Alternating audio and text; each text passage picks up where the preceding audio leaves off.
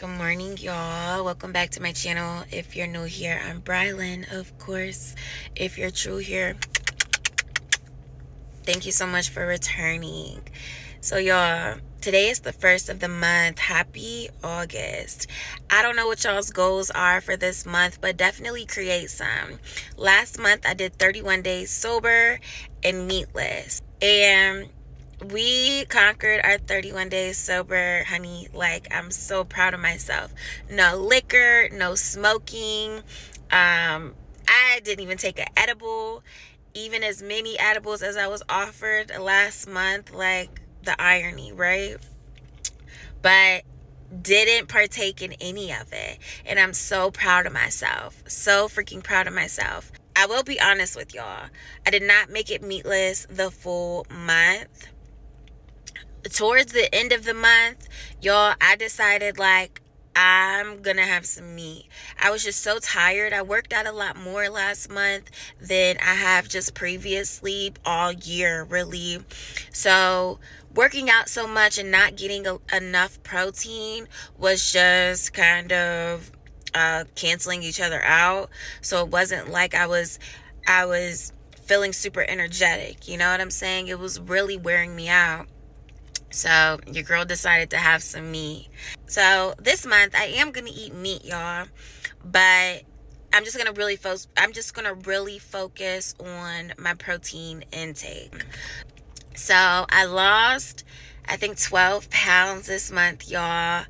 12 whole freaking pounds. I'm gonna insert some pictures for y'all. I'm really proud of myself, and I have to say, y'all, I wasn't counting calories. I wasn't like strict dieting. It was really about just being mindful of what I was eating. And I think really just cutting out alcohol helped a lot. And since I stopped smoking, I wasn't like binge eating because I had the munchies.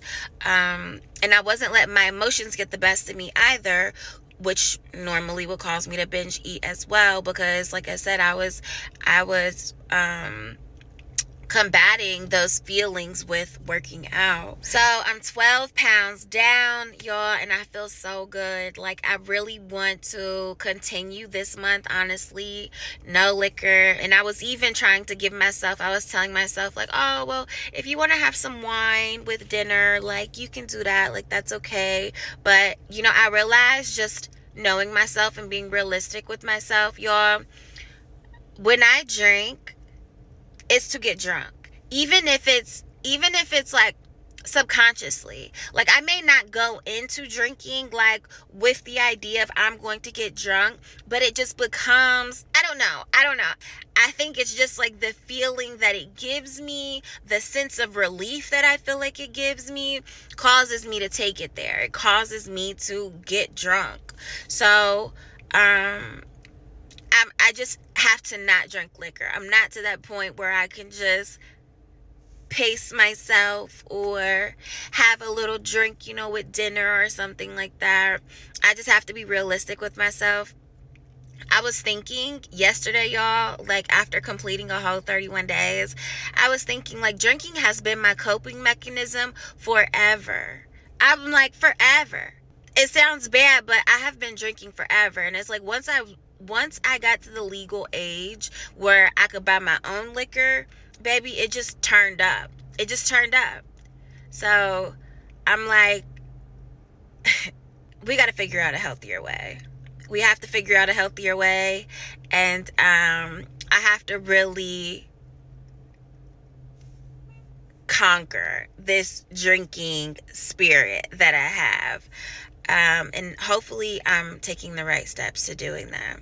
So this month, I'm continuing my sober journey, and with smoking as well. But I'm also going to add some other things to my list. I'm definitely going to get on a stricter workout schedule. And I'm definitely going to make sure that I'm centering myself around God. I am challenging myself this month, y'all, to make it to church every Sunday. And it's kind of making me nervous just speaking this out, because it's like, the accountability. But I need it. I need the accountability. I do. I'm like, Brylyne, if you can stop drinking for 30 days, if God can give you the strength to do that, like, give him the thanks of that. So I definitely want to make it to church every Sunday this month. I'm like, if I can make it to school every day on time, if I can make it to work, then I can make it to church, period. There's no excuse. So that's my goal this month, y'all. Up my protein intake, create a workout schedule, make it to church every Sunday this month. And I had another one, but I don't really remember, y'all. I don't. But anywho, if you made it this far in the video, I have to get to class. I just wanted to get this out while it was on my mind, because I'm like, it's the first of the month. I made it a whole 31 days. I'm so proud of myself. And even just changing my eating habits, like, I'm just really proud of myself. Like, the discipline, nothing feels better. Nothing feels better than doing what you said you would do. And the reality of that, like, brings me comfort.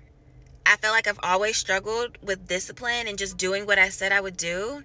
So, growth. It makes me feel good. It really makes me feel good. I know a lot of y'all have subscribed to me because of my hair videos, and y'all just be patient. My hair videos are coming. They are, but I'm in theory 1 right now, so it's just a lot of book work. I haven't done much hair, but only 1 week left of this, and I will be in Elevate. So don't worry. The hair videos are coming, honey. I love y'all. Thank you so much for watching. Comment below if you've got some August goals, and I'll see y'all in the next video. Later.